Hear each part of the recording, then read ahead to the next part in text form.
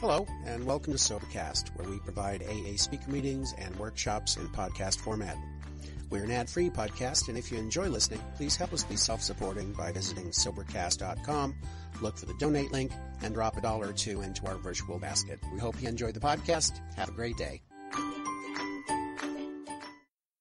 My name is Burns. I'm an alcoholic. Hi, everybody. What I found is that what I learned in this program is that my greatest asset or my greatest treasure is my experience. I will not regret the past nor wish to shut the door on it. Because with that experience, I may be able to carry a message to one of you in this room. And certainly it's a message I need to hear. With that experience, I may be able to help one of you. And I will try to tell you that. I do know that it's taken everything it's taken in my life for me to be where I am today. I also want you to know I respect deeply this program of Alcoholics Anonymous, the personalities and the principles. I would not consciously, at least consciously, ever do anything to offend anybody or to hurt anybody. But I will try to tell you my story. It will include parts of my story which are just parts of my story. And there are places in this country I have not been asked to go speak because of parts of my story. And I'm not condemning them, nor am I condoning me. I'm just stating that this is my experience. And it's what God has given me. As you've listened to these speakers this weekend, and I tell you, these are some powerful people. I'm really honored to be with these speakers because y'all are incredibly powerful. But I can remember when I was sitting out in the audience listening to some of the speakers at times, especially the speakers with the power of the speakers we've heard this weekend, it was both enlightening, spiritual, made me cry, and confused the hell out of me sometimes. And that's just simply because of where I was. And I know there was a time when I wanted, if I could listen to those speakers with that magnitude and do exactly what they told me to do, then maybe I could get it. Well, the fact is I wasn't where they were. And there were times they weren't where I was. And I got crazy as hell a lot of times trying to do exactly what those speakers said they did. Because there's no way in a period of time of 1 hour and 15 or 20 minutes we can fill in all the gaps on what we're saying that have been etched in our experience and etched in our souls. And we may leave out real important parts, and you just get point A and point C, and we forget to say point B, and you walk away believing that point C is absolutely the truth, point A is absolutely the truth. How in the hell did they connect the two? And that's just the way it is. But we will give you everything we've got. And what we've got is a lot, because we haven't found it necessary to take a drink today. And what we have done is we followed the spiritual principles to be happy. Sunday morning speaker has a lot of advantages and disadvantages. One of the advantages is that I get to listen to all the other speakers and get to sit back and relax because it doesn't intimidate me to be up here. Maybe it should, but it doesn't. One of the disadvantages is I don't get an opportunity to talk with you after I've talked so that I can share with you some of those gaps.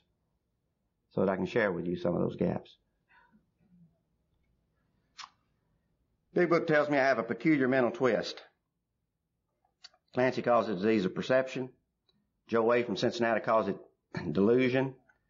I really can relate to all that. The book, what I've come to relate to fairly recently is this peculiar mental twist.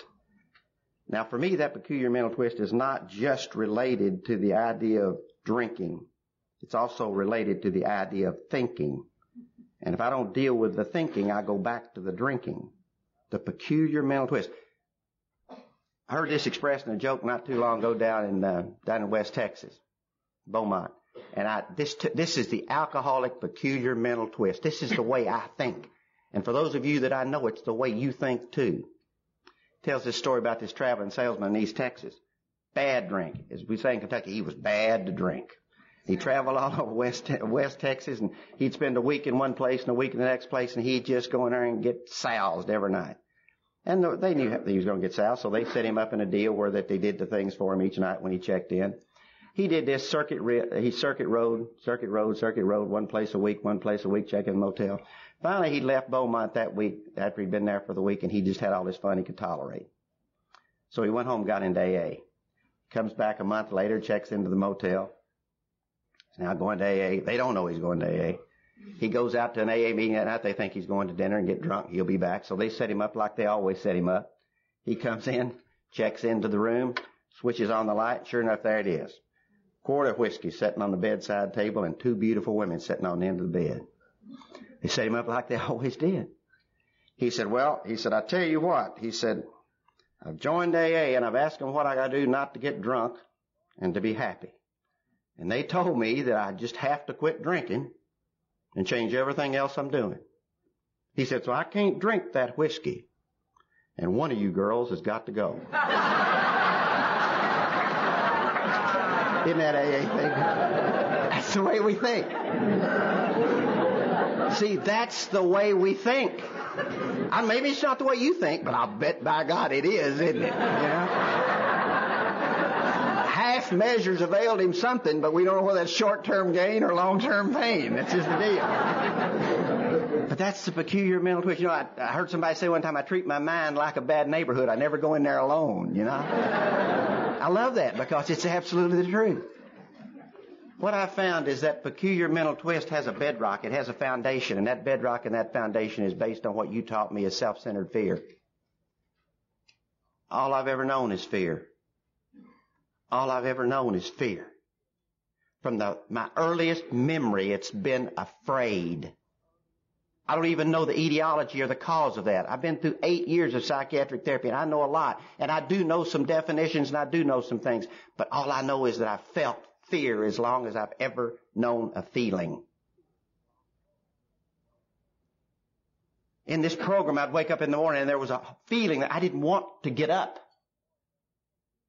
because the day would begin. I didn't want to quit drinking when I was drinking at night because that meant I'd have to go to sleep. And I'd get up and the day would begin. And that day was going to whip my ass. I would turn a corner somewhere, sometime, there'd be something there bigger and meaner and faster than me. And I couldn't handle it. And the self-centeredness on the top of that meant that I had to live in this delusion, this incredible delusion of trying to figure out how to be adequate. Big Book says, what is the foundation of our fear? It's the fear of the failure of our own self-reliance.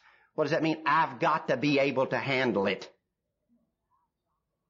Translating as a deep, deep feeling of inadequacy. I can't handle it.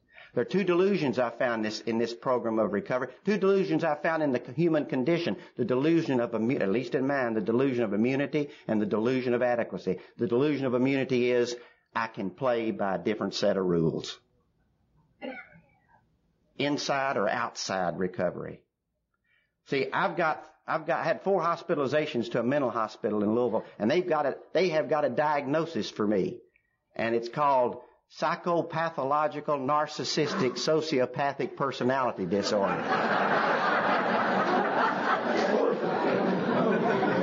And you see, it's damn close. It's damn close. Because they made that diagnosis on the way I behaved, and that's exactly the way I behaved. There was a fundamental difference. Deep inside was a sense of absolute guilt and shame that ate my lunch. And that person they diagnosed me as doesn't know that. It's what Wilson called constitutionally incapable of being honest with themselves. There's also another major difference between that diagnosis and my diagnosis of alcoholism. That diagnosis is not treatable. And mine is treatable. Mine's treatable. There's hope for me. And you're like me. There's hope for you. We act goofy as hell. But there's hope. There's hope. There is light. And there are rules.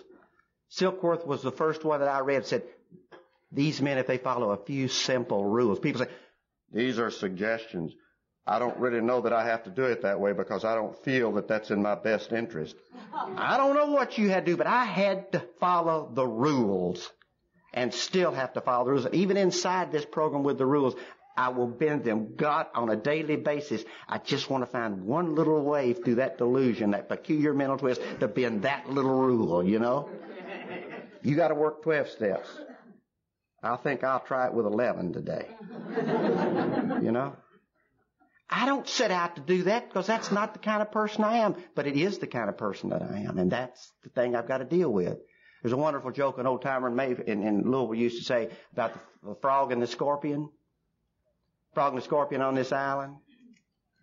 Scorpion kept trying to sting the frog. Frog kept getting away from him. Finally, one day, here came this big tidal wave in over the island. Came in over the island, and the frog started swimming away, and the scorpion said, take me with you. And the frog said, I'm not taking you with me. You'll try to sting me. He said, man, if I sting you, you'll die, and if you die, I'll die. He said, that makes sense. Said, hop on, I'll take you. So tidal wave came in. They're out there swimming across the ocean. Scorpion raises up and pops him. Frog rolls over on his back, and he's dying. He said, why did you do that? He said, I don't know. That's just the kind of sumbitch I am.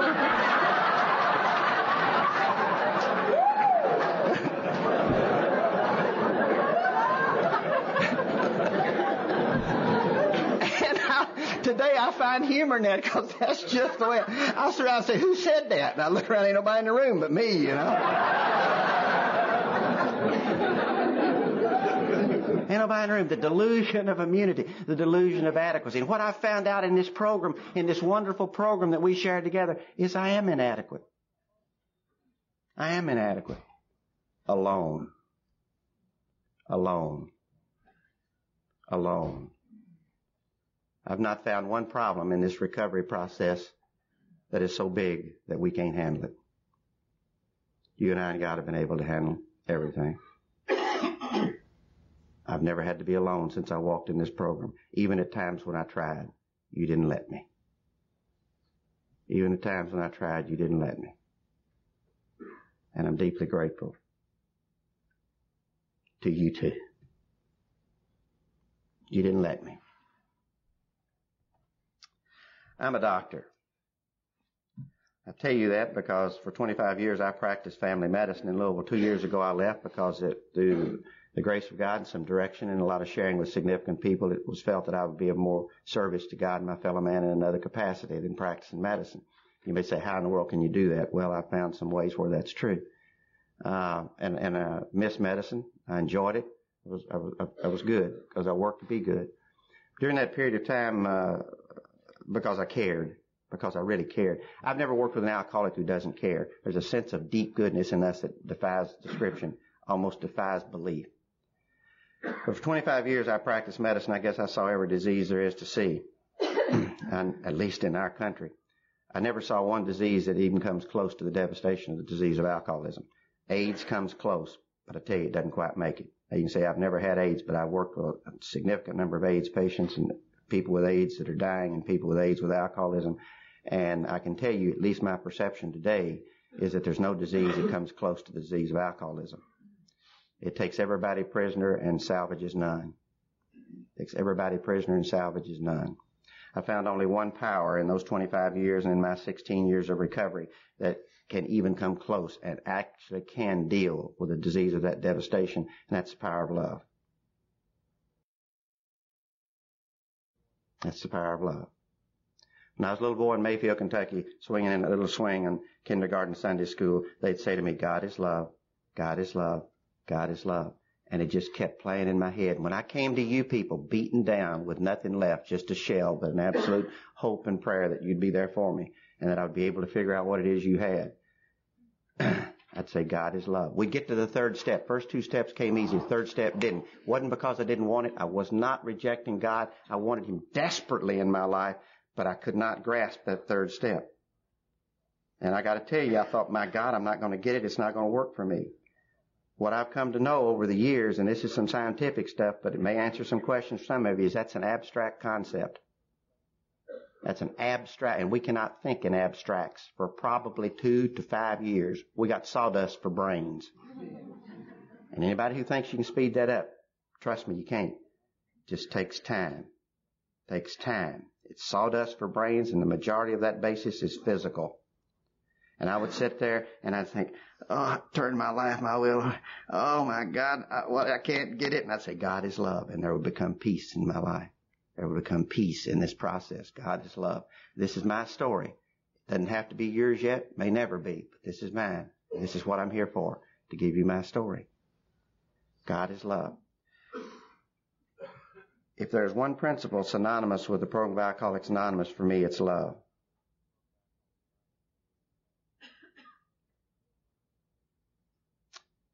Bill Wilson said, and Clancy shared with us last night, that incredibly emotional experience of Wilson showing up in 1970 at the International. The talk that I was familiar with, that was Bill Wilson's last talk, was one he wrote in the fall of 1970 that Lois actually read. At least that's the history that I've read. And in that talk, he hammered on two principles. One was the principle of anonymity. He came to believe in that with deeper conviction. The other was the principle of it's so emotional to me, it just blocked me out for just a minute.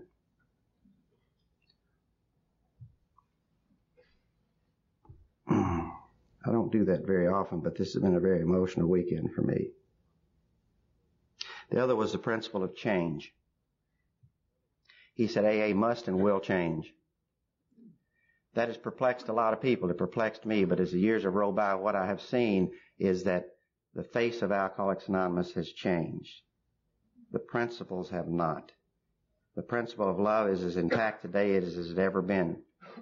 But the face has changed. I talked to Miss Geraldine D. from New Jersey. She's been sober now about 50 years. And I said, Miss D, I said, has AA changed since you came in? She didn't hesitate. She said, yes. Boom, just like that. And I said, how's it changed? She said, when I came in, she said there were at least 10 to 15 or 20 old-timers. Now, those old-timers, remember, this was in the early and middle 40s. So their old-timers don't have the kind of old-timers we've got. She said there were at least 10 to 15 old-timers for every newcomer. She said today there may be 20, 30, and 40 newcomers for every old-timer. She said we must maintain the purity of the principles. I said, how do we do that? She said we continue to teach our textbook. I go to 5 meetings a week right now, and 2 of those meetings are always involved in the big book of Alcoholics Anonymous and teaching it. Now, we're not trying to read the white part between the lines. We're trying to keep it as simple as was talked to us about last night. We're not trying to read small print. We're trying to help people be able to read the big print with our own experience. We're not dissecting the depth of the meaning. We're following the directions that are written. And let me tell you, that gets harder and harder as people are running out here in the bushes at times and coming back and wanting to dissect the meaning to be able to read exactly what it says. But the face has changed. The principles have not. I was in Beaumont. Our face of AA today, as we see it many times, and as I've come to know it, these 2 men in suits sitting beside the bed talking to this man with his T-shirt on. The magnificent principle of love, the message, the messenger and the message and the receiver and the reciprocity. These 2 men sitting beside this bed talking to another man. When I was in Beaumont approximately 2 years ago, I got up on Saturday morning about 7 o'clock and I looked out by the pool, and here was the new face of AA. 2 little girls, 15 years old, sitting beside the pool with chairs facing each other, and they're holding each other's hands. And on the table beside them is a big book of Alcoholics Anonymous open. 7 o'clock in the morning. And these 2 little angels holding each other's hands. And they would pray, and you'd see their lips move and their little eyes be closed, and they'd reach over and they'd turn a page and they'd read, and they'd reach back and hold each other's hands. The new face of Alcoholics Anonymous. Message to messenger. Message with messenger. Reciprocity with the principles of Alcoholics Anonymous. People loving people, learning the rules. We're in good hands. You know what's changed the face of AA are the women and the children. In the brief time that I've been here, I've seen the children come. They're a pain in the ass sometimes, but they are our hope. Where do they come to learn that discipline at the end of the 11th step says, as alcoholics we are undisciplined, we allow God to discipline us in this way. Who are the ones who are going to discipline these children? By God, it's us. And there are a ton of us running around who haven't learned the discipline. And I ain't preaching, folks, because it's my story. I lived here without that discipline. And today I don't live there anymore. I live here with the discipline. And I assume, accept, and am glad to take on the responsibility of teaching those children, because if we hadn't let them in, I'd have 2 of them that would be dead today. And my wife would be dead today. And I greatly accept with gratitude the responsibility and the necessity to learn that discipline and to teach those children. Since I've been in the program of Alcoholics Anonymous, I've found very few things that have not changed. I found very few things that are constant on a daily basis. First thing that has not changed in my life is that my life is constantly changing. I'm not the same person who walked in this program. I have the same sense of humor, which is weird at times. I basically have the same good heart and good nature, but I've been constantly changing. Now, what has changed in this constant process is people say, well, those are different plateaus of growth. I don't relate to that. I relate to it intellectually. What I relate to inside my heart is they are different plateaus of surrender. As I've gone through this program at different levels in this program, I have found that I have had to surrender to God's power, God's power, God's power, God's power. Most of the time I surrender to God's power just about the time my nose gets broken for the third time and I got an almost inescapable case of diarrhea, you know?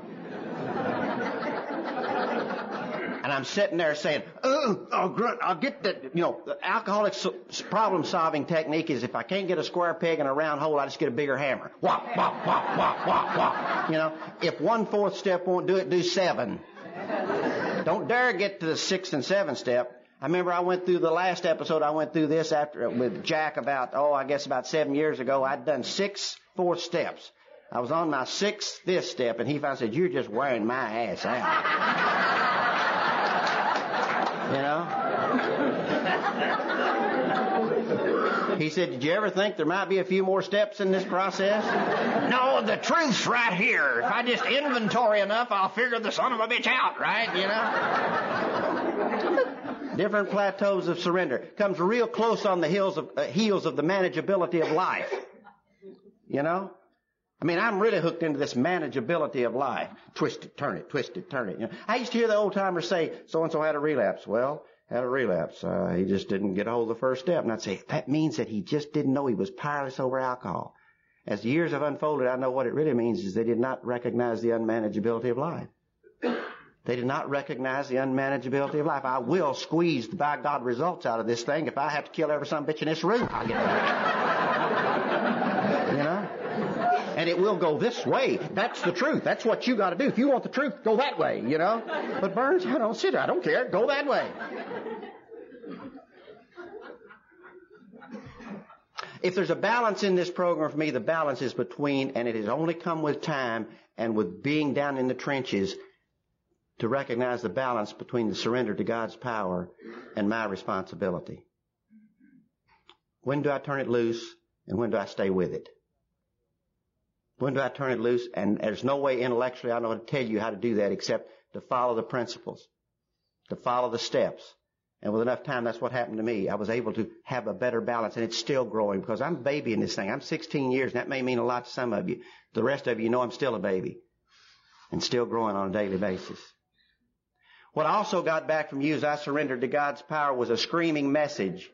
Was, okay, it's God's power, it's your responsibility. See, I lived 8.5 years in this program on a 3 1/3 step program. The first 3 and 1/3 of the 12th step. Oh, I went out, I got more, and this wasn't notching my belt. My first sponsor told me, he said, if you want to stay sober, go help drunks. I would find drunks in places they hadn't even known they were getting ready to get drunk at first, you know. And I'd drag them off to treatment, I'd bring them to meetings, and it kept me sober.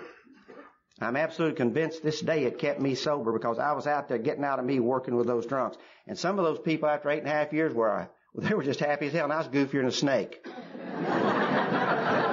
I was goofier than a snake. Absolutely. And didn't understand what the goofiness was all about.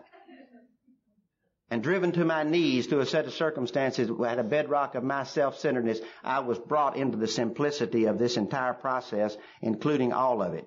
I had the sponsor, I went to multiple meetings, and then I became a student of the Big Book, and then I did what the Big Book said, and then I took it into my heart, and it became a part of me, and then I had the entire program of trust God, clean house, and help others. I tried to carry tons of things I didn't have. I didn't know that. This was not intentional. If my experience means anything, if you want to live with a 3 1/3 step program, you can do it and stay sober. I don't know how happy you can be, but the last 7.5 years of my life have been with a full 12-step program, and it's as different as daylight and dark. It's as different as daylight and dark. And that's my experience. If you want I've talked to 4 people down here this time that have been sent to me by other people. And each one of those people, they say, I'm working the program. Why do I feel like shit? Why am I so miserable? Maybe I have a dual diagnosis. Maybe I should be on medicine. I don't know. As I said, well, tell me about your AA program. Well, I've got a sponsor. I go to meetings. When's the last time you read the big book? About a year ago. What are you doing with your spiritual preparation for today? What about the steps? Well, I got a sponsor and I go to meetings. I'm going to 75 meetings a week and I talk to my sponsor 23 hours a day. You know? I've watched people, and I did it, get impaled on the third step and page 449 in the big book. Get impaled on it. Use it as excuses. Walk away from the responsibility. And Clancy said, call and tell them you're going to be there. Call and tell them you're going to be on time. Just the deal of common decency and courtesy and following those principles to be able to be aware of that. Second thing I found in my life that has not changed is that I'm powerless over alcohol. Alcohol whipped me. Alcohol whipped me. It whipped me. I'm so grateful it whipped me. I started taking amphetamine in 1958, my freshman year in medical school. I took it till 1970. I did not drink. Drinking was not an issue. It was not a problem. Amphetamine at that point in time in my life did what I needed to do. I quit taking amphetamine in 1970. I didn't quit taking amphetamine because I was powerless over it. I quit taking amphetamine because you kept blowing smoke up my butt and causing me a lot of problems. And I got tired of that. Now, it was not that obvious, but that's exactly what happened. I just quit taking amphetamine because I got tired of living with you reminding me of the consequences, like putting me in mental hospitals, you know, and taking away my medical license and doing all those things. But I wasn't powerless. Never even for a moment thought I was powerless. Then I started drinking. I drank 8 years, and that December the 1st, 1977, I was powerless. I was completely and totally powerless. And take care. Completely and totally powerless. Alcohol whipped me. It left me nothing. Completely devastated me. For people who say to me, and I'm in a meeting with them, they'll say, I'm not sure that I'm powerless over alcohol. I think to myself, oh God in heaven, what can I do to bring them to light? I know it will take what it will take. It may take a relapse. I hope it doesn't. It will take what it takes. And it took what it took for me. But I hope your journey doesn't have to be as devastating as mine was. I looked at, and I don't mean the journey of losing a practice or the journey of losing a car. I'm talking about the carnage of the people laying around me.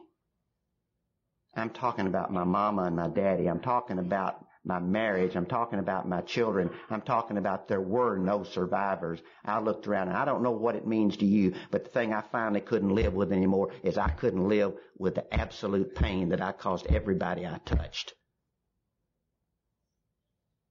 I could wipe my ass out and walk off. They could carry me out in a pine box, but I couldn't live with what I was doing to everybody I touched. I couldn't live with it. It whipped me. It whipped me. Third thing is that it'll take a power greater than me to restore me to sanity. Now, I'm not talking about a power greater than me to restore me to sanity from the insanity of drinking, because, yeah, it took that.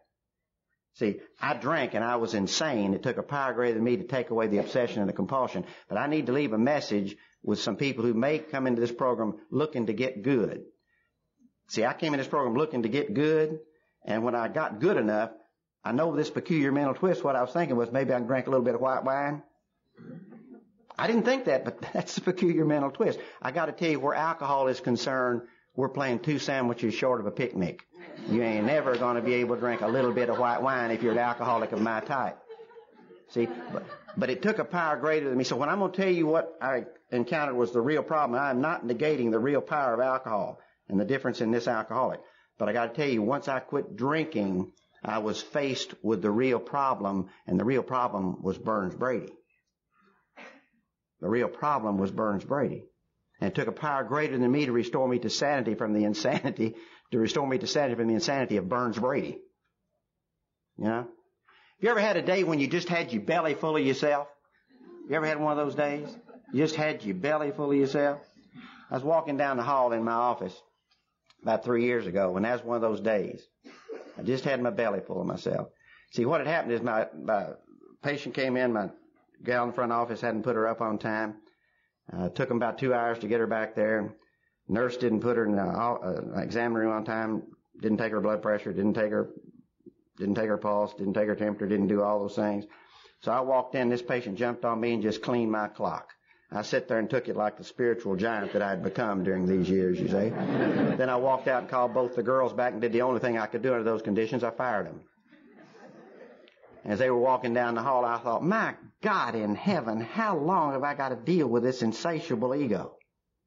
You know? Now, I'm not talking about the kind of ego that wants to go skydiving naked at the Super Bowl. No, that's not the kind of ego I'm talking about. And let me tell you, there's not one alcoholic in this room that wouldn't love to go skydiving naked at the Super Bowl. You know, and those of us who are humble would wear a mask.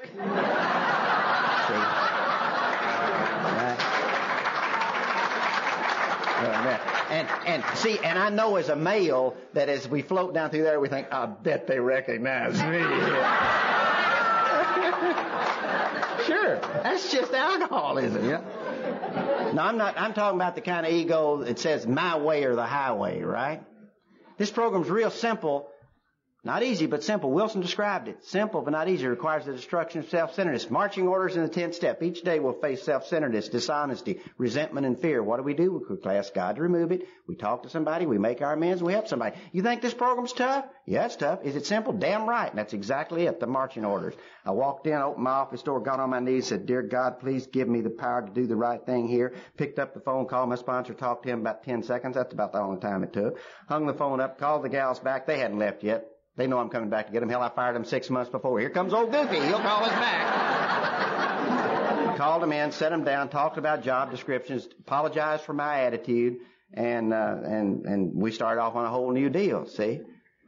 That night I went to my regular AA meeting or my home group on Tuesday nights, a men's group. We walked in there and sat down and somebody said, anybody have a problem? Stay away from a drink?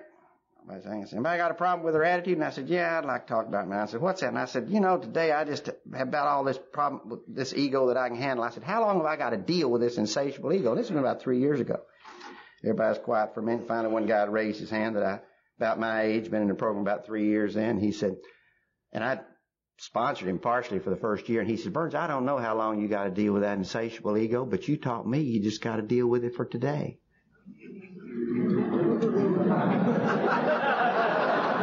You know, you raise them and they jump up and bite you right in the ass. What? Just like that.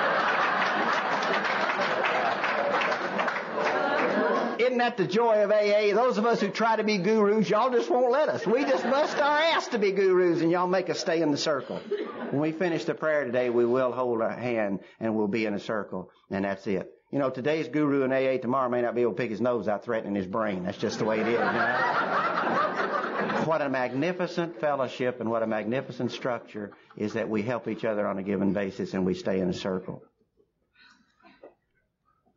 I grew up in a little town in western Kentucky named Mayfield. I grew up in a home where there was no alcohol and there were no drugs. My grandfather died drinking lye water in the Mayfield City Jail. My mother was molested physically, emotionally, and sexually in that home. And our home was dominated by alcohol and there was never a drop of it in the house. My mother was what is known today as a true adult child of an alcoholic. Now, I'm not going to get into controversy of whether they exist, but I'll take you to the chapter of the family afterward, and it says if you're around us, get raised with us, or raised in a home with us, anything you want to say, you get neurotic. I just say you get goofy. You know, you get goofy. And Mama was one of the most loving, gentle people I've ever known. What a delightful little lady. Died in 1978, and I've missed her every day since then. God, Casey can tell you I think of my Mama every day. And these are not crocodile tears, folks. She was a neat lady, but she was goofy. She was goofy, and she was goofy from alcoholism because she never got a chance to deal with the rage and the shame and the guilt and all the stuff that went on in that kind of deal. They had an interesting way of treating alcoholics in Mayfield at the time. When my grandfather would get drunk, they'd put him in jail. When he got sober, they'd take him out, put him in shackles, and put him in chain gang. He'd sweep the Mayfield City streets.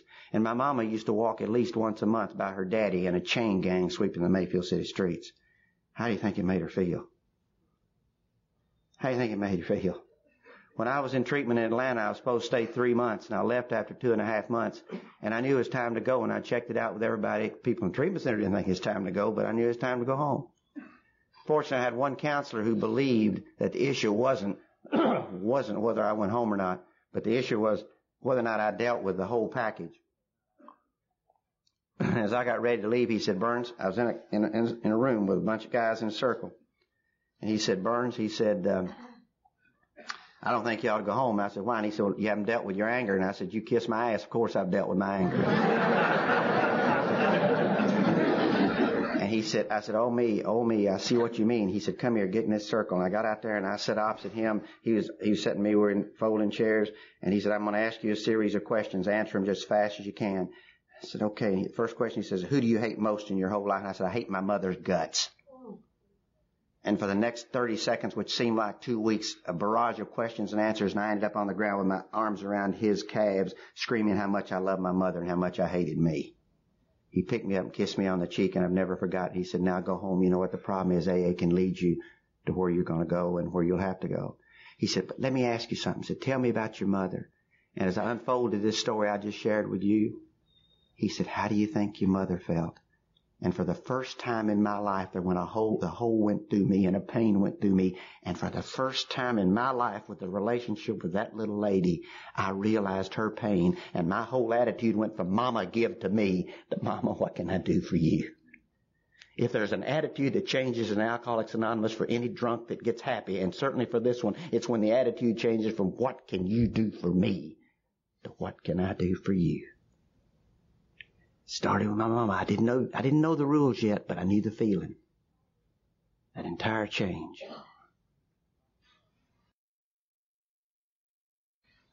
Mama's love in our home came out conditionally. If we were perfect, Mama loved us. If we didn't, Mama didn't talk to us. So I changed that I figured how to deal with that. I became perfect. Absolutely perfect. I was perfect. I was Jack Armstrong, the all-American boy. I mean, high school, college, perfect. Straight A's, everything. You'd want to marry me, you'd want me to be your kid, you'd want anything. I was perfect. And I was really happy. Still had a funny feeling inside, but happy. I started medical school in 1958. Now, I don't know about you, but there's always been a motor running in me. You got that motor? Get to A, get to B, get to C, go to D. Mr. A, go back to C. What am I having to do? What am I say? You watch Karen. Karen is a wonderful example of the motor, but everybody that's gotten up here, there's a motor. And I'm just like her. This woman and I have fallen in love, and she knows it's a wonderful relationship because I relate to that motor. Peggy, all of us, there's that motor. You see it? Boom, boom, boom, boom, just like that. A, B, C, D, go A. Dean walked in. And said, there are 100 of you in this class. Only 75 of you will graduate. If there are 100 A's, the last 25 A's will flunk. Look at the guy next to you because he may not be here next year. I turned and looked at that sucker, and that sucker's looking right back at me. And I thought, holy shit, it's me. I'm not going to make it. I couldn't study. I couldn't read. Big Book calls it irritable, restless, and discontented. I couldn't study, couldn't read, couldn't sleep, couldn't do anything. After 2 weeks, I just packed up my bags and started home. A friend of mine walked up and gave me a little capsule and said, take this pill. Maybe it'll help you study. I took that amphetamine, and the motor stopped. Boom. Motor stopped. I found 4 things that'll always stop my motor. Amphetamine, alcohol, sex, and Alcoholics Anonymous. All 4 of those will stop my motor just like that. AA works better than any of them. It just takes a little longer. And they haven't put me in jail one time for going to AA meetings. And I got put in jail for all the others. I thought she really just wanted the $50 for a ride home, you know. Didn't notice the hairy legs.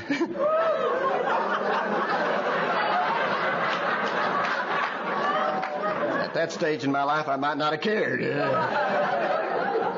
Get it where you can find it, you know.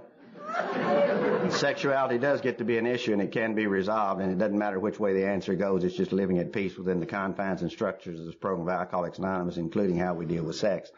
But in any event, AA works better than anything else, just takes a little more time. 2 weeks before graduation, everybody else in medical school took amphetamine. Everybody else quit. I did not. 2 weeks before graduation, I was kicked out of medical school. In an amphetamine rage, I beat up one of my medicine professors. They took me to the head of the department of psychiatry. He said, Burns, what's wrong? You know, I said, I take too many drugs. And he said, do you believe that? And I said, yes, sir. And he said, we can help you. And I said, what are you going to do? He said, we're going to put you in intensive psychiatric therapy. He said, if you can figure out why you take that drug, you won't have to take any more. That's called cognitive cause and effect thinking. What he said was you're going to think yourself into a way of acting. You're going to think yourself into a way of acting. Works on our daily lives every day. If you don't want to get run over by a bus, don't step out in the front of it. If you don't want to get bit by a wolf, don't sleep with one. You know, it's wonderful cause and effect thinking. Works in everything except the treatment of alcoholism. It just doesn't work. There are reasons why we know it doesn't work, but the fact is, statistically, in all probability, it will not work, and that's a fact. Psychiatric therapy helped me, and I'm not anti-psychiatry. Neither is this program of Alcoholics Anonymous. Carl Jung and Harry Tiebout had a major impact on Alcoholics Anonymous. They had a great influence on Bill Wilson's thinking. I'm anti-ignorance, and the career that I changed was to teach doctors how to treat us. Because with my years of recovery and now the knowledge that I know, it's to teach doctors how to treat us. It's to teach doctors how to treat us. It's also to carry the message to Alcoholics Anonymous, is that there are a lot of people in our fellowship where I'm at home with you who are practicing medicine without a license. And both of those things are devastating. The doctors who don't know our disease and those of us who do not have the humility to recognize our limitations. So I'm anti-ignorance, and I got involved in doing these things. I'm not anti-psychiatry. Psychiatry taught me how to identify a feeling, y'all. And, oh, man, I knew more about feelings than you can shake a stick at. It didn't keep me sober, didn't keep me from taking dope, but it taught me a lot about feelings. Now, years later, I came to you people. You put it in a 4-step and took it through the rest of the steps and gave me a spiritual solution. And that's when I was able to quit taking dope and quit drinking with a spiritual solution. But psychiatry did teach me how to identify a feeling and how to put a label on it. For a year and a half, I didn't take any amphetamine. Got ready to come back into medical school, and they said, how do you feel? And I said, I'm scared. And they said, why are you afraid? And I said, because they're going to watch me. He said, why are they going to watch you? And I said, because I beat one of them up. And said, is that a realistic feeling? Yes. Realistic thing for them to do? And I said, yes. I said, well, now you'll be okay. Going back into school and you'll be fine. I walked in there and I was just happy as a lark. And within 30 minutes, I strung out all amphetamine again and just sat and cried because I didn't know why. I didn't have the spiritual solution. It just wasn't there. Just wasn't there. My classmates enabled me. I graduated in 1964. Between 1964 and 1967, I was in a mental hospital 4 times, strapped down, IV fluids, straitjackets, padded cells, the whole deal. Got out and went in the Army in 1967. Almost got put in Leavenworth. Post commander came down and said, Burns, are you taking the amphetamine? And I said, yes, sir. And he said, if you don't quit taking the amphetamine, we'll put you in Leavenworth. So I quit. Once he explained it to me, I quit, you know. But the deal was I could still quit. I still had that choice. I never stayed quit, but I could still quit.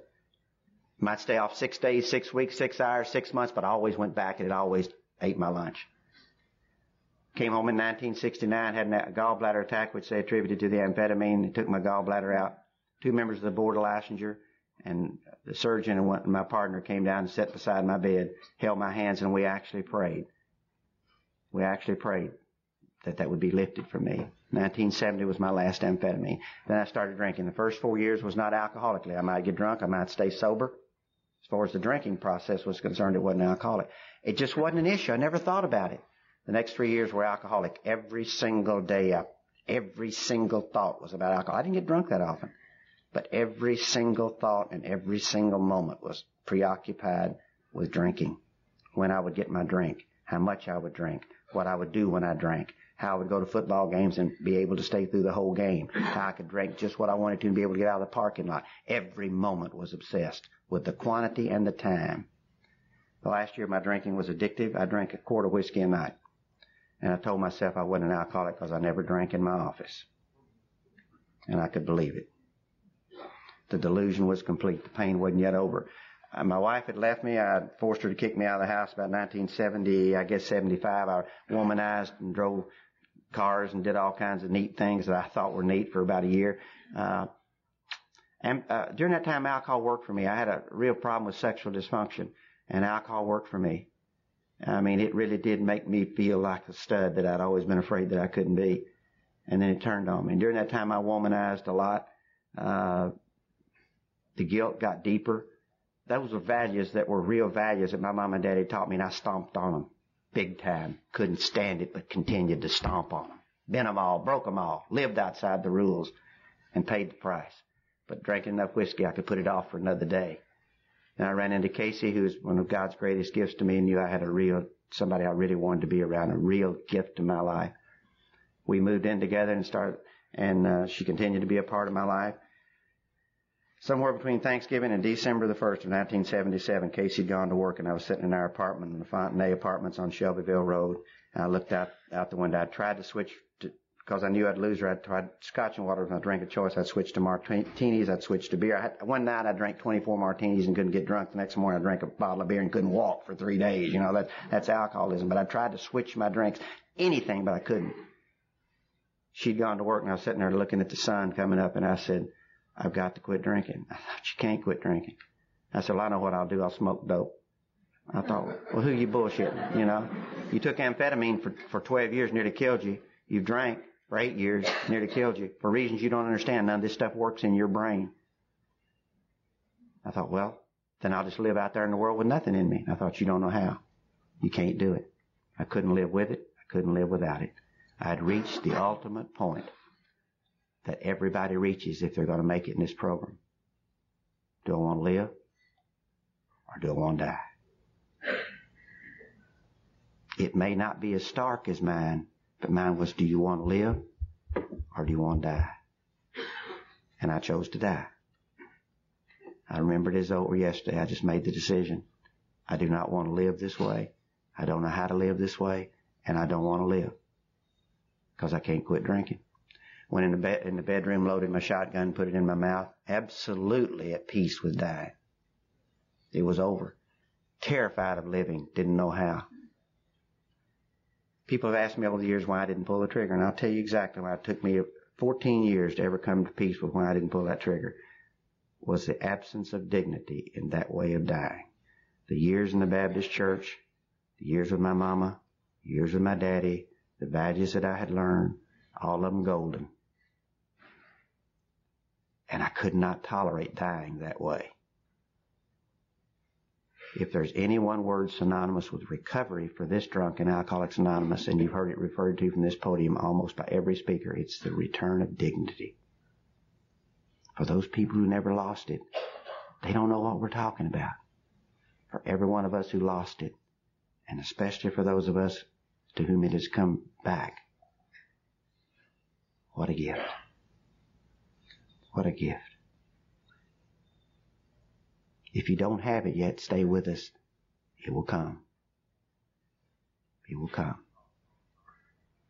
Crawled to the phone and called a good friend of mine who's a psychiatrist to ask him to help me. I went to his office. I sat in his office. He said, Burns, you got to go in the hospital. And I looked out at Our Lady of Peace, the hospital I'd been in those many times. I said, David, I don't want to go in that hospital. But I said the words that would begin my recovery. I said, I'll do anything you tell me to do. I became teachable. I quit negotiating. I quit trying to manipulate. I just became completely vulnerable, opened myself, and surrendered. That magnificent step of surrender when I said, I'll do anything you tell me to do.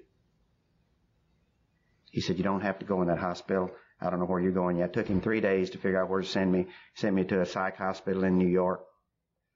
Because I sit there talking to David, and David said, Burns, what's wrong with you? I'd say, I'm depressed. He said, you think it's your drinking? I said, David, I'm depressed. He said, what is it, because you drink? He said, no. I said, no, David, you don't understand. I drink a quart of whiskey a night because I'm depressed. He said, no, you're depressed because you drink a quart of whiskey a day. I said, David, God damn it, I nearly blew my brains out. I'm depressed. He couldn't jar it. Now, 100% of alcoholics coming into this program are depressed. You know? What Clancy say, that's just happening, but I do appreciate it because I hear you. I hear you. 100% of us are depressed. In 3 weeks, 75% of us will quit being depressed. And in 2 years, 98% of us will quit being depressed. You don't make a dual diagnosis in this program in less than 2 years short of a psychotic break. Okay? And the people who are clapping are the ones who have been abused. Now, let me tell you something. It's not the fact... Wilson said to us, if we go in and tell the doctors what's wrong with us, we'll get treated right. Well, that was a time when there weren't that many doctors treating alcoholism and there weren't that many alcoholics. And we can walk in and tell doctors today, and about 3/4 of the time, they don't know what the hell to do with us. And it's our job to teach them. I'm not putting them down. I'm one of them, and I love it. I wouldn't change my profession for the world. But my responsibility is to help them learn. And my responsibility to you is to say, hang ass on. Hang on. Hug that sponsor's neck and walk those steps as I did, and by God, it'll come up. But if you're like me, you'll live with it, because I lived with it for a year, almost 2 years. And he said he couldn't jerk me out of that thing. I'm depressed. You know, Burns, you're drinking. I know I'm drinking too much, but I'm depressed. So he sent me to a psych hospital in New York that made One Flew Over the Cuckoo's Nest look like a walk through Central Park. And I was there for 2 weeks. My roommate hanged himself. I mean, tell you, it was, and I'm sitting there at the end of 2 weeks, and I'm on my knees, and I'm saying, God, I'm not auditing this course. I'm one of the patients. They ain't calling me doctor. What in the hell is going on with this shit? You know, I mean, I am up to here. And I mean, I sit there, I said, what is wrong with me? And all of a sudden it dawned on me, I'm an alcoholic. And I thought, that's a good option right now. I mean, this is all right. You know? Woo! Let the games begin, you know? Woo! So I called him and I said, David, I'm an alcoholic. He said, do you believe that? I said, yeah. And he said, well, I'm going to put you on a plane, fly you to Atlanta. And I went to Atlanta, went to an alcohol treatment center, stayed there for 28 days, stayed in that halfway house for a little over 2 months, and came home to you people in Alcoholics Anonymous. When I walked in, I said, what have I got to do to stay sober and be happy? And you said, you do anything we tell you to do. You're going to act yourself into a way of thinking. You're going to act yourself into a way of thinking. Sawdust for brains. The absolute profundity of this program still just amazes me. I stay fascinated with this program. Used to be an old guy in Louisville named Charlie R.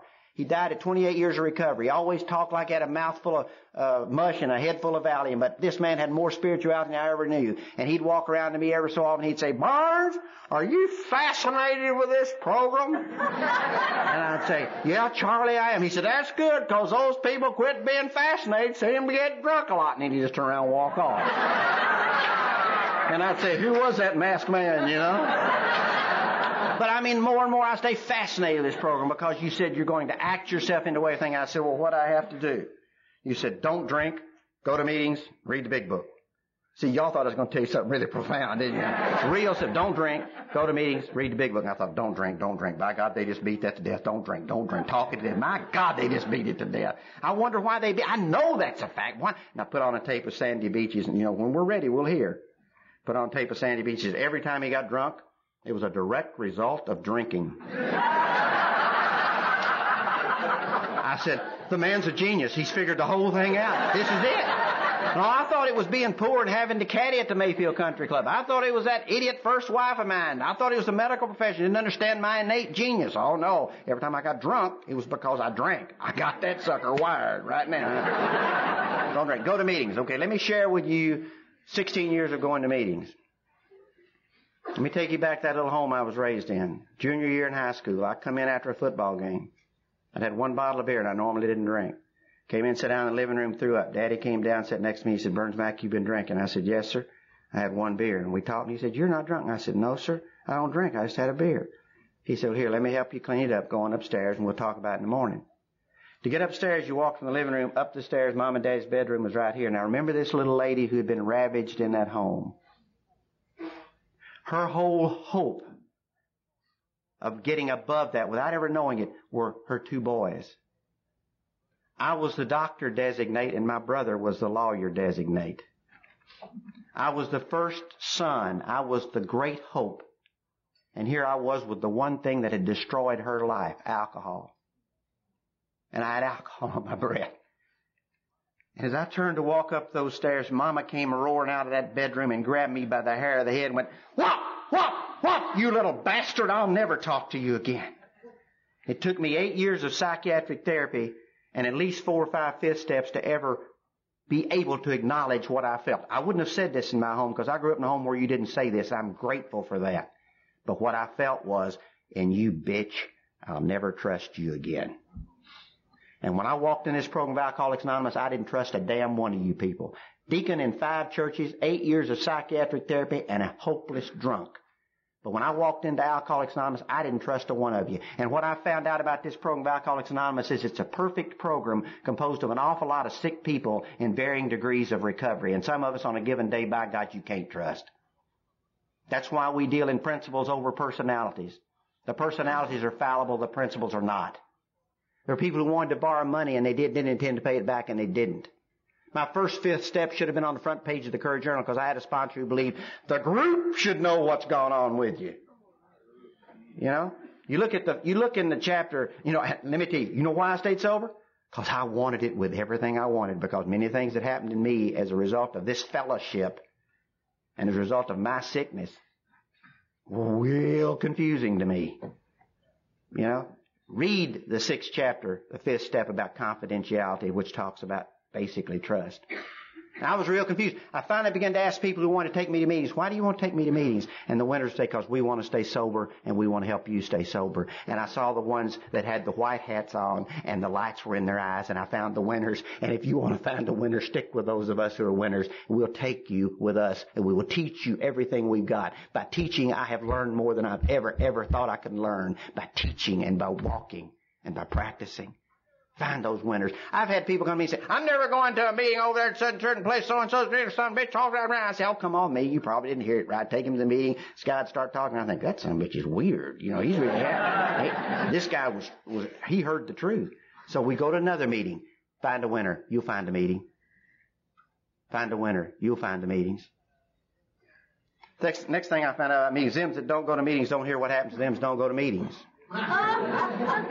Jim Williams says that when he came in the program, he'd hide from his sponsor to come get him. He'd hide his sponsor to come get him. He'd hide his sponsor. He said, one night he hid so well he couldn't find me. He said, next day he called me and said, well, Jim, you didn't hear what you were supposed to hear. And he said, what was I supposed to hear? He said, well, I don't know. I heard what I was supposed to hear, but you'll never know what it was you were supposed to hear.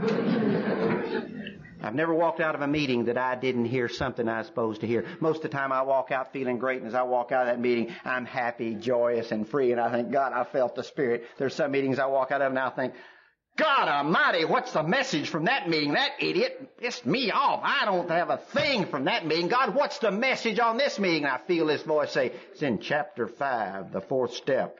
Look at your resentment, sucker, because you're liable to get drunk over this thing. I heard what I was supposed to hear. It's not always happy, joyous, and free. Sometimes it's trudging. But the message is always there. And there are always messengers.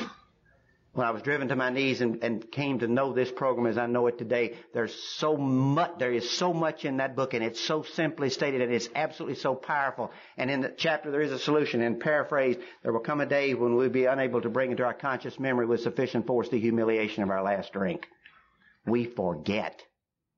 We forget. Actually, it says the humiliation of a week or a month ago. We forget. I've had people call this state-conditioned learning. I've heard people call this a prolonged recovery syndrome. What I know is God loved me so much that He allowed me to forget that intense pain and that incredible shame. And yet He loved me so much more is He gave me a program where each time I walk into a meeting, I'm gently reminded of every day and every minute of it. Because if I don't remember it, I will drink again. I'm promised that. I don't know what that means intellectually or academically. I know what it means factually. I am Burns Brady. You taught me that. I'm an alcoholic. And if I forget that I'm an alcoholic, I will lose Burns Brady. I go to a lot of meetings because that's where my friends are, and finally I go to a lot of meetings because I don't want to miss the miracle. I laid on the floor in LaFontaine Apartments, and I said, Dear God, show me a burning bush. And in His magnificent wisdom and His unfailing love, He sent me to you. And I wish you could see what I see and what each of these speakers has seen. The burning bushes. The miracle of God's grace. And the joy and the glory of Alcoholics Anonymous.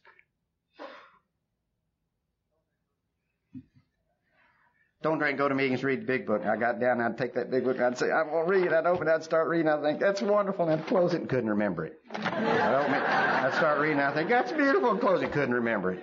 I'd come to a meeting, I'd say, I can't remember anything. He'd say, hell, don't worry about it, none of us can. I'd come back the next night and I'd say, I can't remember anything because I forgot what you told me the night before, you know. I lost my car drinking for years. I lost my car sober for 2 years.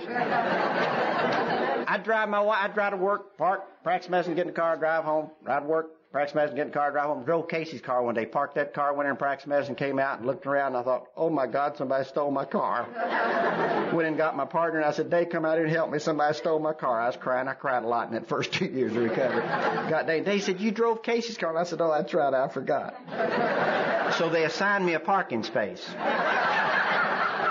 And they said, when Burns leaves the office, he's going to that parking space, and if he gets whatever's in it started, he's going to drive it home. Oh, hell yes. Hell yes.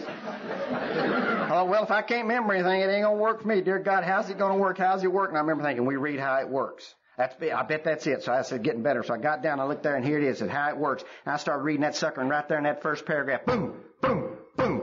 Honesty, honesty, honesty. 3 times, honesty, honesty, honesty. We can have grave emotional and mental disorders, but many of us do recover if we have the capacity to be honest. Those who don't make it are those who are constitutionally incapable of being honest with themselves. Honesty, honesty, honesty. My credo became, don't drink, go to meetings, and don't tell lies. That was very important to me. Don't drink, go to meetings, and don't tell lies. When I went into treatment, quart of whiskey a night, you've heard it. Begged to go into treatment, walked in the front of the guy running the treatment center, sat down, looked at him, he said, Burns, how much do you drink? I said, I drink a 6-pack of beer every night. He said, you're lying. And I said, I know it, I do it all the time. Why do I do that?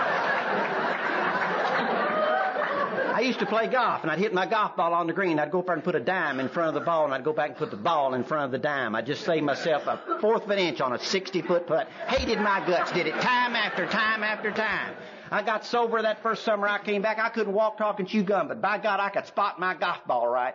I hit that ball on the green, go and put that dime in front of that ball, put that ball back down behind that dime, and I'd walk off that green feeling good about me.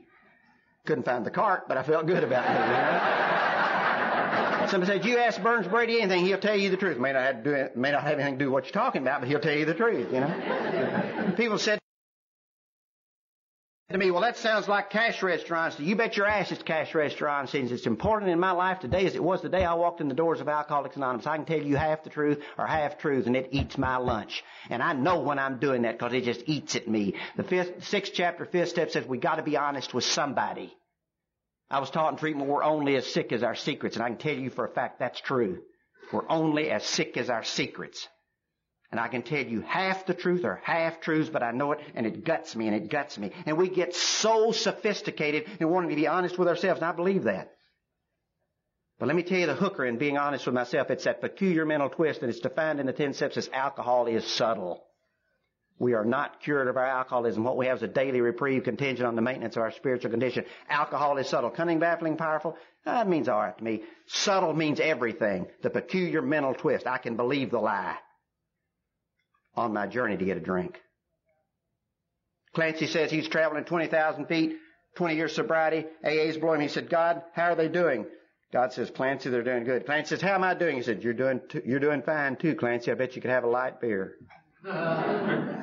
How'd it come out in my life 2 years sober? Young lady came up to me and says, my birthday is next Tuesday. I want you to talk at my birthday. I said, where are you going to have it, Patty? She said, going to have it at St. Thomas. I said, that's my home group. That's a discussion meeting. We've never had a speaker there. My birthday, I can do anything I want, and I want you to be the speaker. Let me go home and pray about it, Patty. I get home, and I'm 2 years sober, and I get on my knees, and I said, God, what do you think we ought to do next Tuesday at St. Thomas? It's Patty's birthday. Should we have a speaker meeting, and should I be the speaker? And I felt the voice say, yes, there should be a speaker meeting, and you should be the speaker. You know? And so I go and I call the guru of the meeting. You know, every meeting has a guru.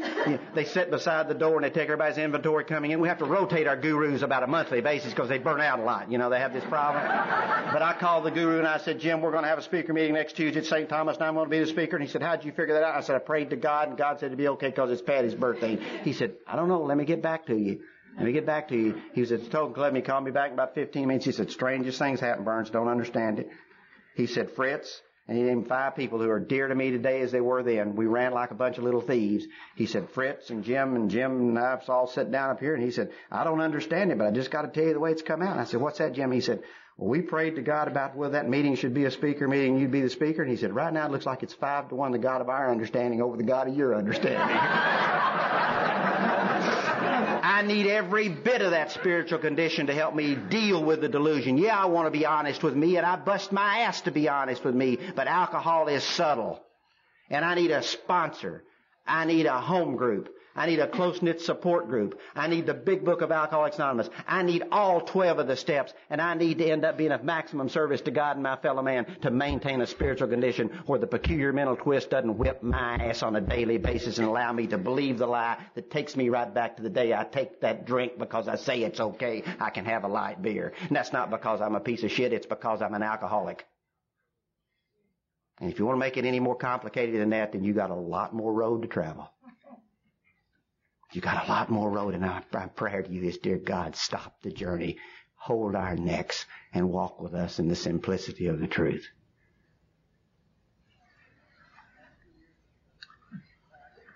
After 2 years, the cloud came up and I became little Mr. AA. Get up on time, eat your breakfast, do your meditation, say your prayers, get to the office, see your patients, get there on time, call your sponsor, call your wife, eat your lunch, call your sponsor, call your wife, get home in the evening, eat your supper, get to the meeting 30 minutes early, greet the newcomer, set up the ashtray, set up the coffee, participate in the meeting, stay 30 minutes late, give the newcomer your number, get his number, get home in the evening, love your wife, say your prayers, call your sponsor, go to sleep. Boom, boom, boom, boom, boom, little Mr. Perfect AA. Can any of y'all relate to that? As alcoholics, we were undisciplined. We allowed God to discipline us this way, and it was rolling, it was rolling, it was rolling. I used to talk to my sponsor in that first 3 years, and I'd say, Jim, what do you think's the psychological significance of my always being late in the morning? And he'd say, why don't you get your ass up on time, Burns? And I was being disciplined in this wonderful program of Alcoholics Anonymous. 5 years in this program, I am little Mr. Perfect AA. And old-timers would come up to me and say, how you doing, Burns? I'd say, I'm doing fine. This is a smile, you idiot. Just like that. And they would just laugh and walk off. 5 years in the program, I'm in South Georgia in Thomasville visiting an Episcopal priest who was my spiritual director. We don't talk about it much anymore, but when I came in, we did, and we had spiritual directors. And Jim had moved to South Georgia. Casey and I had gone down to see him and Pamela, and we came back to the motel room, and I got on my knees, and I said, God, take away the pain. Please take away the pain. Casey put her hands on my shoulders and said, call your sponsor. My sponsor had a 2-step program. That's a report. That's not a judgment. He had a 2-step program, number 1 and number 12. Let me tell you what he said. There are no coincidences in this program. He was the messenger. I called Jim and I said, Jim, I'm flying apart. He said, Burns, he said, you're the most compliant SOB I've ever known. I said, Jim, will I get it? And he said, I don't know. When you come home, we'll talk about it. I started to hang up and he said, Burns, let me ask you something. I said, what, Jim? He said, do you believe if you work these steps perfectly today, it'll make you good? I said, yeah. He said, you're wrong. He said, do you believe if you get drunk today, it'll make you bad? I said, yeah, I do. He said, you're wrong. I said, I don't understand, Jim. He said, Burns, you've been trying to buy something that isn't for sale. You can't earn it. It's yours. God loves you just the way you are. You can't kick it away. He loves you drunk. He loves you sober. He loves you in the wrong bed. He loves you cheating. He loves you stealing. You'll feel better about yourself if you don't do those things, and there are 12 steps that'll help you do it. But God loves you just the way you are. The parable of the prodigal son became a reality to me. Yes, it's the drunk who comes home. Yes, it's the brother who has the resentment. But it's really the story of the father who waits. The father who waits. And when I will take out my hands and take his hands in my hands, it's always there. It's always there.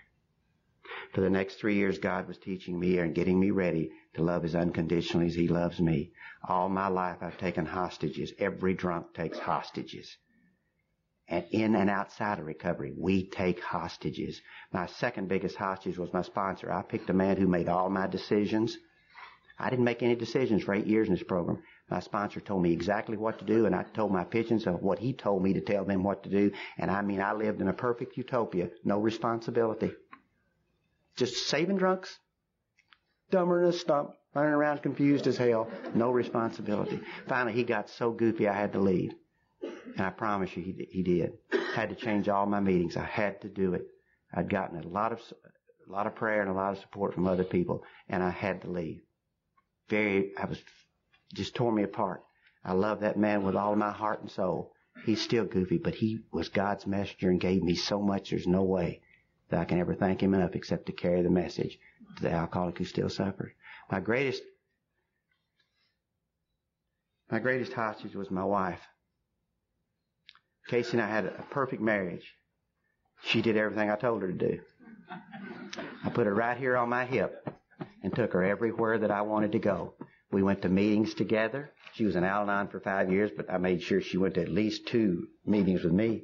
I got her a telephone, put it in her car so that if she ever was in trouble, she could call for help. She averaged 11 phone calls a day, and 10 of them were from me. You know, I'm just seeing if you're okay. Where are you? I'd call her at 10 in the morning and say, I love you, Casey. And she'd say, I love you too. I'd call her at 3 in the afternoon and say, I love you, Casey. And she'd say, I love you too. I'd call her at 10 in the morning. She wouldn't be home. I'd call her at 3 and I'd say, Casey, I love you. Where in the hell were you this morning? Oh, yeah. We had sex when I wanted to. We prayed when I wanted to. She was right on my hip. Finally, she came into Alcoholics Anonymous, came to me and said, Burns, I've never loved you more. But I want to go to my own meetings. I want to go back to school. And I want to go into therapy. And I remember saying, that's fine, sweetheart. What I felt was, and I'll not trust you, you bitch. I went to Jack and I said, Jack, I don't need this shit. I'll get me another woman. He said, be fine. You can get another woman if you want to, but you'll run her off just like you're going to run this one off. And I just sat there and cried. I didn't know why. When the student is ready, the teacher will arrive. And little pigeon of mine with 7 months of sobriety walked up and gave me some tapes, 8 tapes. As I looked at those tapes and listened to them, it was Joe and Charlie's big book, study the big book of Alcoholics Anonymous, and I realized a program that I didn't have. I had 12 copies made, gave them to 11 of my friends, and we began a big book study. It's still in existence today. We've rotated some people in and out. One of the fellows who was one of the original members is going to die. First one we've lost. As I studied those tapes and we studied together and we prayed together, it became obvious to me what the deal was. I was here to be of maximum service to God and my fellow man. Translated in my marriage, I began to support Casey in her journey of her education. Instead of bitching because she wasn't doing it my way, I began to support her in her journey. She graduated 2 years ago, number 1 in her class. What she wanted for graduation was a little red truck. So we went and got a little red truck, and the license says, my truck. I had ravaged that relationship so badly we had to go into therapy, but we both took a whole different spiritual attitude. She's always had it. I didn't. But I took that whole spiritual attitude into establishing the communication and healing some of the wounds that my self-centeredness had caused. I made some incredibly bad decisions based on my self-centeredness and my hostage taking, and I damn near shot off my foot and her foot and the entire relationship. It was not easy to overcome. Only her great love for me and my great love for her and my absolute desire to figure out why I was here and the journey God took me on to be of maximum service did that marriage survive. I'm not saying all marriages will survive. I'm telling you about mine and the change in my attitude based on the information that I got from this program. I've carried that entire attitude over to my whole community. I'm an asset to my marriage. I'm an asset to my profession.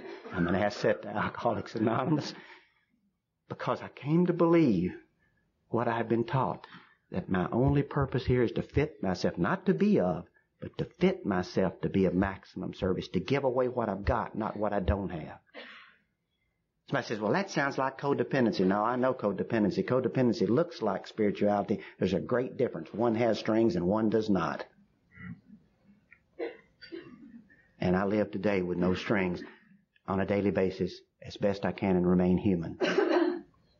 Well, what about accepting unacceptable behavior? A magnificent promise right before the promises. Read it. We never talk about it. If we're sensible, tactful, considerate, and humble, as God's people, we stand on our feet. We don't crawl before anybody. Not a statement of arrogance, a statement of complete surrender and humility. Today, if you are doing something that absolutely is destroying me, I can say to you, if I can be of help to you, Johnny, let me know. You can't be in my life, but I'll be of help to you. I used to say, as I left, all alcoholics leave messages, and you can kiss my ass. You know? Does that sound familiar? We always leave messages. And I can walk away and say, if I can help you, let me know. No strings. I'll tell you 2 stories and I'm gone. I appreciate your tolerance. I appreciate your patience. That's the foundation of this whole deal.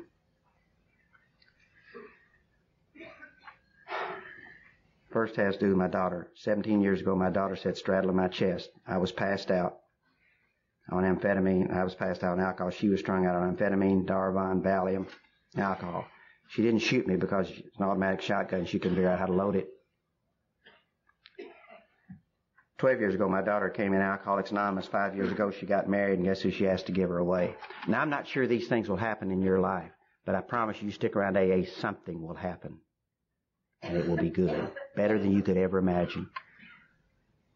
2 years ago, I came home from a conference on June the 22nd. I was 55 years old on that date, and it was Father's Day. As Casey and I drove up the driveway, there were balloons above the mailbox, balloons above the door, and balloons above the garage. And I turned the balloon around and says, to the world's greatest dad, on Father's Day, love, Sissy. My son's 26. He came in AA 9 years ago. He flunked out of high school his senior year because of alcohol. He lived with Casey and me from age 11 to age 14. He left and went to his mother, and he's now told us because he was drinking, he knew Daddy and Casey would find him out. So he went to his mother. His alcoholism really flourished with Sally. He's allowed me to tell the story. He stole all of her jewelry piece by piece. She either didn't know it or ignored it. Stole all of her silverware piece by piece. She either ignored it or didn't say anything. The day he stole her car, she just couldn't ignore it anymore, you know. She left him in jail, and he came back for a year. Please listen to me here. For a year, Casey and I had been deep in spiritual preparation to do what was absolutely correct for that boy. For 1 year, to be able to live with the consequences of doing what was correct. Burns came to me after he got out of jail, and he said, Daddy, I'd like to live with you and Casey. And I said, you can't live here unless you get treatment. He said, treatment for what? I said, treatment for your alcoholism. He said, I'm not an alcoholic. I said, if you want to live on the streets, that's your call. You want to live here, that's mine. He said, screw you. And turned around and walked out the door, and I dropped on my knees, and I said, Dear God, please give me direction with my sponsor and with my meeting, everything I needed to know what to do, what was right for that boy, and to live with the consequences. Maybe he wouldn't make it. For 4 months, he lived on the streets. I knew where that boy was every day, every minute, damn near it. And I said, God will tell me what to do. After 4 months, he came and said, Daddy, please get me help. Sent him off treatment. He came back. 2 years later, he was in a meeting. A woman raised her hand. She said, my boy went off to camp with 2 boys. They caught them smoking dope. I know my boy's smoking dope. What can I do to help him? A couple of us talked. My son said, I don't know what you can do to help him, but said, I know what turned my life around. He said, when I was out there on those streets, he said, I remember my sister, and I never quit loving her, but she became less than a lady, and said she came into AA and became a lady. He said, but what turned my life around was my daddy. So my daddy would come home and beat up my mother. He'd come up with me and Sissy. Then he left and he went into alcoholic. He left and still drinking. He'd call us and tell us he'd pick us up and he'd never show up. Said, and he got into Alcoholics Anonymous. He came back and told Mama he was sorry, and I heard him. He gave Mama money that he owed her, and I saw him. He didn't know I saw him. Said, then he'd call me and Sissy and tell us he's coming to pick us up, and he would always be there. Said, when I was out on those streets, I knew I wanted to grow up to be just like my daddy. 2 years ago, he started a little business, and we sat down and talked about how he started a new business, and I was sharing with him 2 men sitting sharing their experience. We got up and I hugged him. I said, I love you, son. He said, I love you, Daddy. As I walked out across the street to get in the car, he said, hey, Dad. And I said, what? And he said, don't drink. Go to meetings. Read big book. Last story is my daddy. Mama died in 78, died of cancer. I got a year, about 8 months to talk with her, and God, I loved her. Mama said, Burns, we never had any problems. I worried about you when you didn't write. I said, God, I love you. And I said, Mama, I love you. Appreciate you asking me to be here. But most of all, I thank you for delivering me the message that gave me my life. Godspeed. Good night.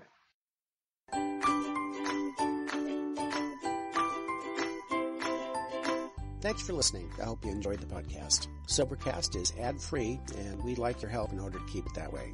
So if you'd like to help us be self-supporting by pledging $1 or $2 a month, visit Sobercast.com and look for the donate links. Thank you very much.